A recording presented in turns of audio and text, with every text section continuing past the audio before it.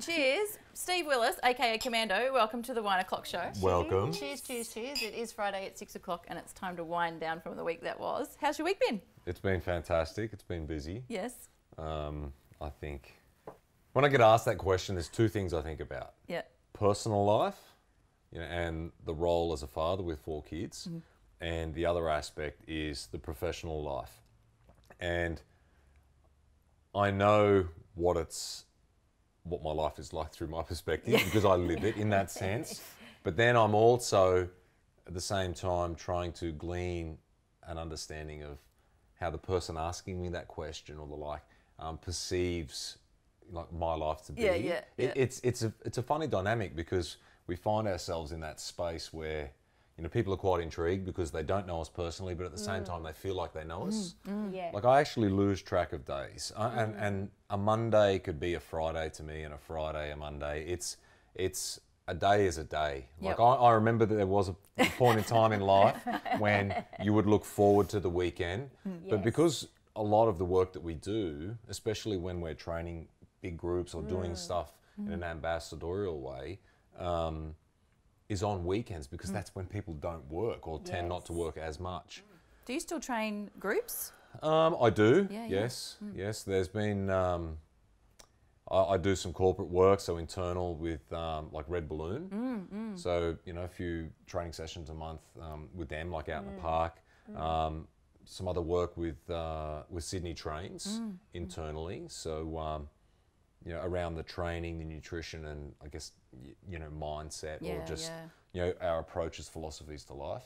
And then just, the everyday punters. I've got some one-on-one clients and other groups from time to time. It's full on. It's never ending, but it's fun and I love what I do. And as serious as, certain aspects of it are, try to make it as fun and lighthearted as possible. Although people don't perceive me to be that lighthearted, kind of fun. Too hard. You make them work too hard. Well, it's only been on one TV show that I've done a little bit.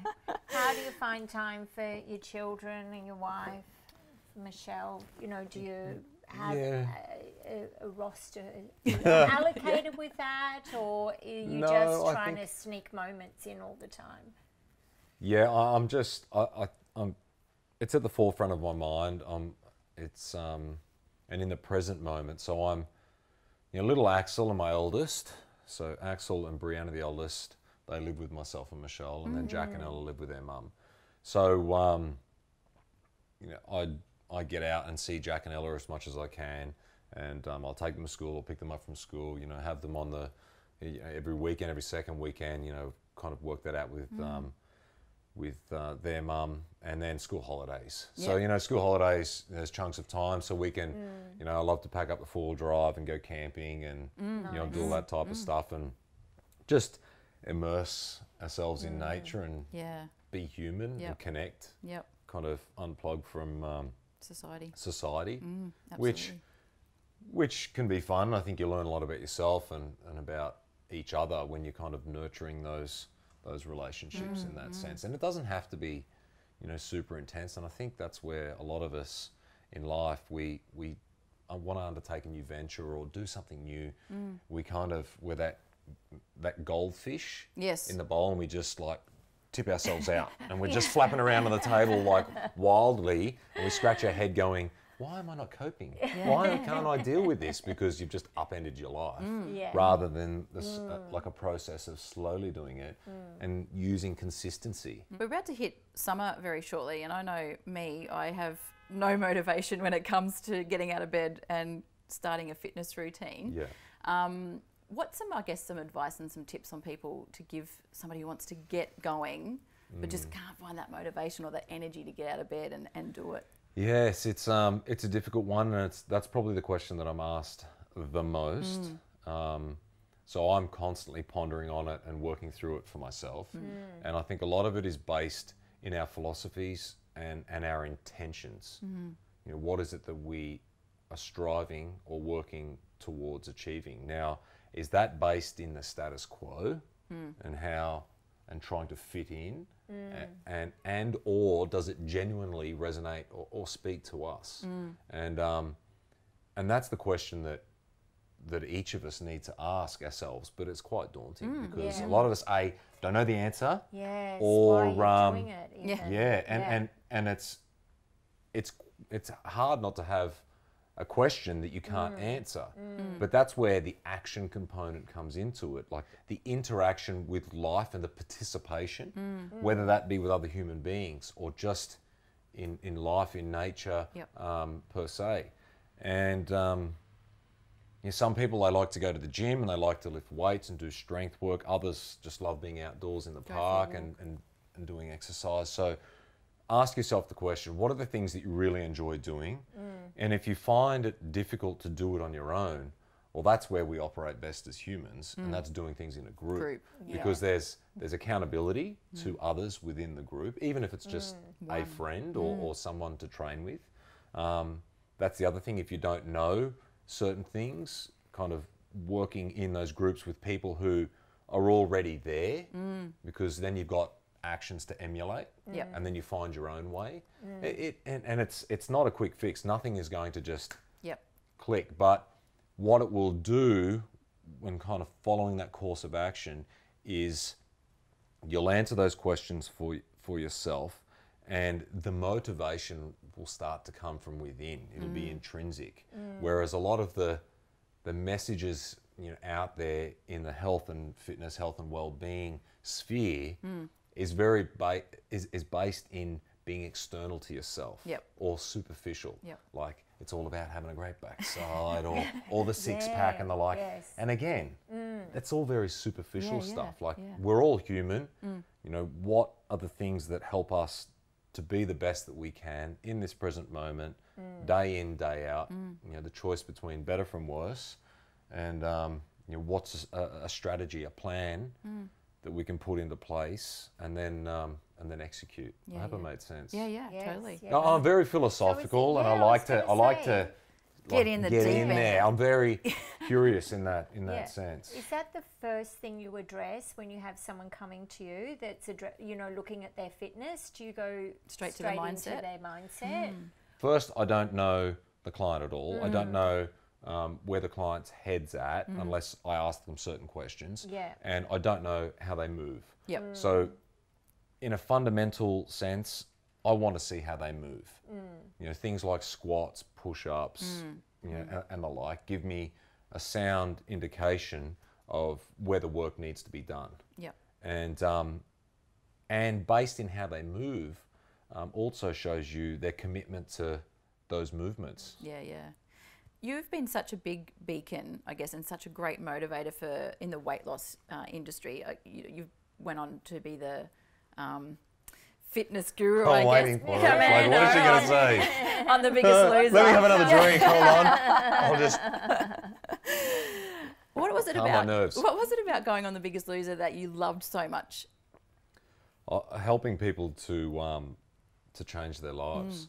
And not just for the duration of the show. Like, I understand that the show is a show. It was a reality TV show.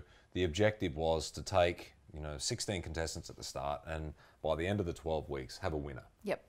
And, follow that journey and that process. And, for the viewer sitting in the lounge room, they would kind of align with a particular family or an individual, and they'd really, because they felt best connected to that connection.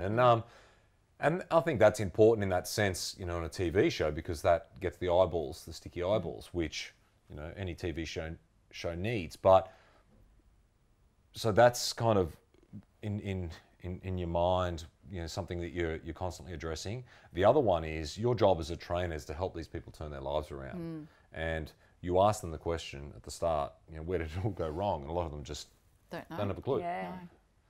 Do you still mentor them afterwards? Like all of the contestants that I've trained, either as individuals or collectively in like the black team that I used to have.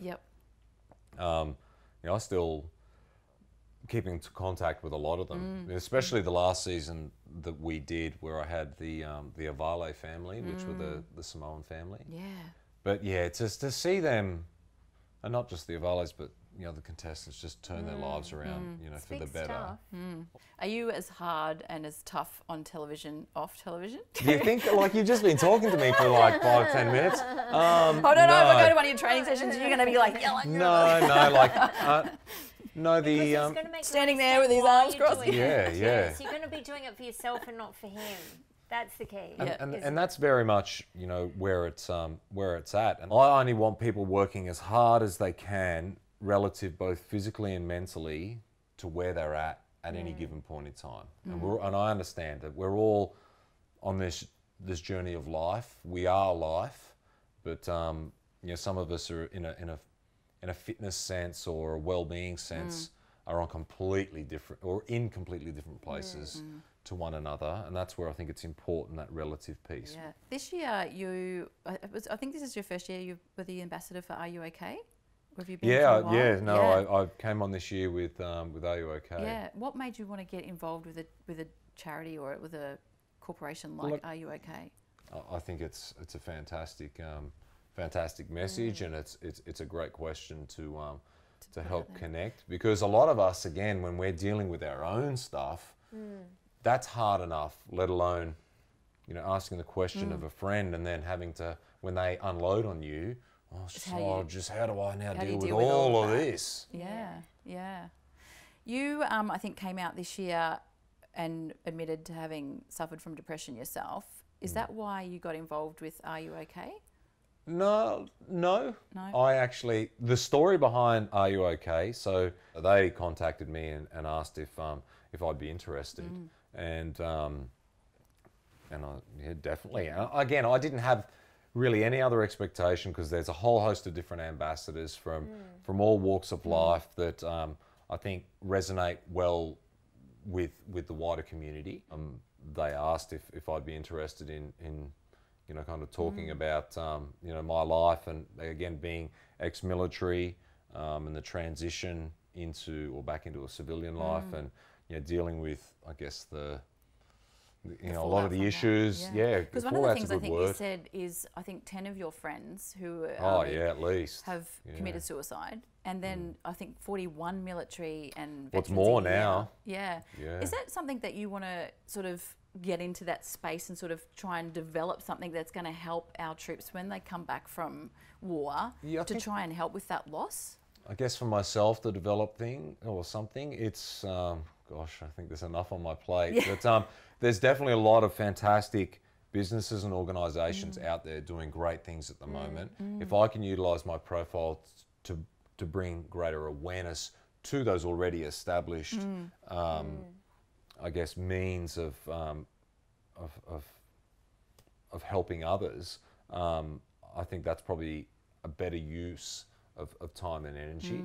There's an organisation that I've been working with, which is With You, With Me, and they've identified that, you know, a lot of the messages out there about what ex-service people are, alcoholics, PTSD and susuicidal, you know, like, they're not very good messages. No. And they're kind of played on. Yeah. And it's like, what are we actually doing to supporting it? Yeah, because, and that's what With You, With Me is doing.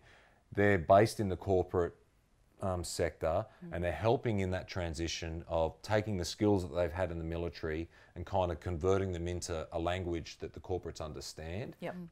What do you want your legacy to be? My legacy, that I was a kind human being. That I was, it's a good dad, a kind human being. You know, help people when they needed help. You know, if they asked, and I guess creating and helping to provide a flourishing environment for the future generations. What's next for you then? What's on your plate? Honestly, I find myself in a bit of a transition stage, you know, early 40s, you know, midlife crisis. You're not going to go buy a red Ferrari. Contemplate, I wish. Maybe a little Matchbox car to play with Axel. That's about all I can afford at the moment. But it's, again, more in a mentoring role,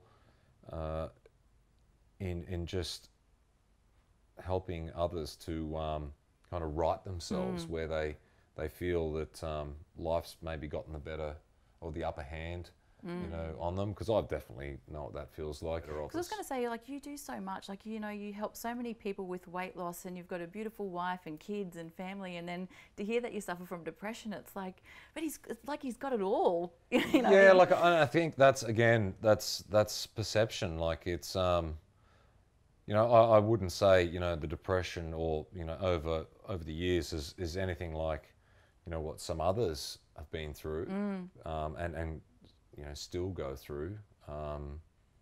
But yeah, I definitely had, you know, dark moments and things, and it can be challenging. But that's where I've, you know, meditation and the like, you know, the exercise, which has been a part of my life ever since I was little, really helped to ground me in that sense, and just make sense of this crazy thing called life. Yeah.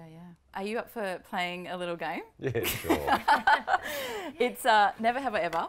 It's either I have never. I'm going to ask you some questions, and you have to tell me whether you have. You've got to answer some too. Yes. I do, yeah. Fantastic. I'm on the hot And seat. if you've got some stories that go along with it where you like to hear about them too. Never have I ever gone commando.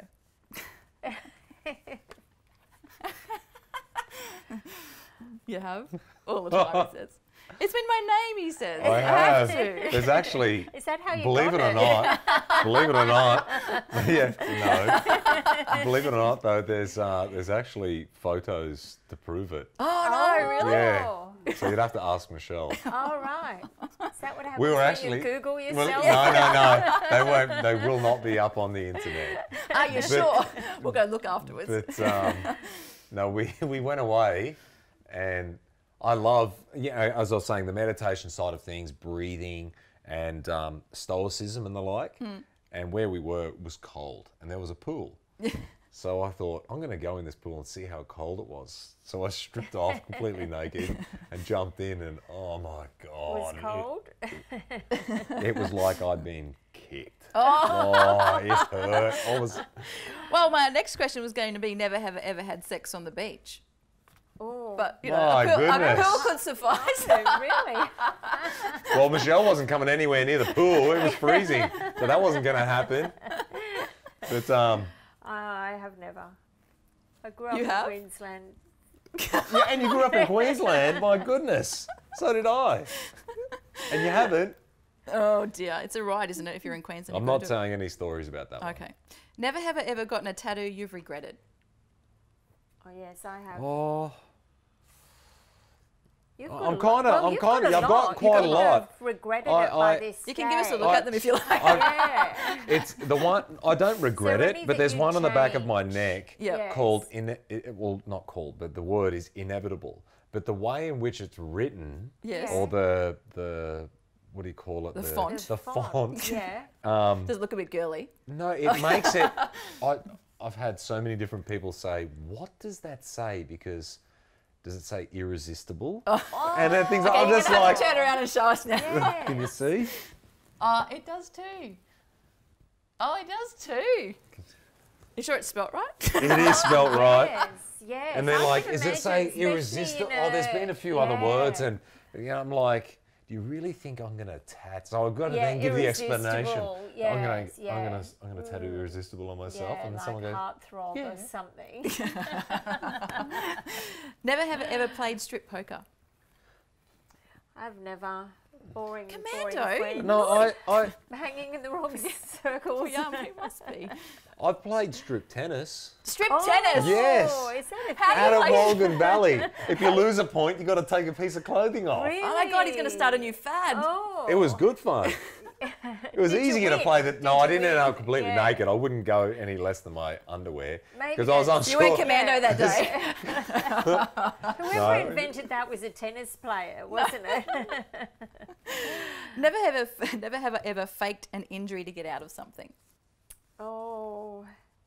Of course I have. I don't feel like training today, Michelle. I've pulled a hammy. Maybe not so Get out much of bed. lately, but definitely in my younger years in the army. So what they call the RAP, so it's Regimental Aid Post. And when you're young and you're first into the unit, and you've got a lot of the older hands that have been around, they give you a hard time. And you had to do PT, physical training, every morning. And the line at the RAP to like get out, oh, I'm feeling a bit sick, I've got a bit of a cold, I've hurt my knee. It was like a monologue. Yeah. And there's probably nothing wrong with it. You're just scared about what's going to turn up in PT. Just want a day off. Yeah, Yes. Never have ever snooped through my partner's phone without them knowing. Ooh. No, I haven't. I probably have, yes. Yeah, I'll do that. Terrible, Muriel. All right, last one. Never have ever joined the Mile High Club. I don't. He obviously has. Yeah. Oh, gosh. Otherwise, it'd be a quick decision. Yeah, like, come on, swing that bat.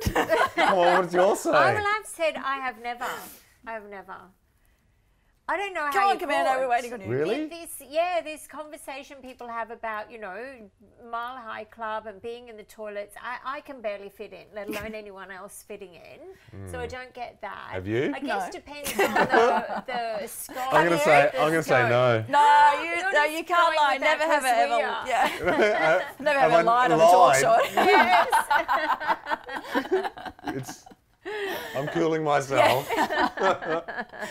Oh, well, cheers. Thank you so much for coming on the show today. I finished it. Oh, you Cheers. finished your water. Yeah. Thank you. Cheers, and have a fabulous weekend. Thank you so much. Thank you.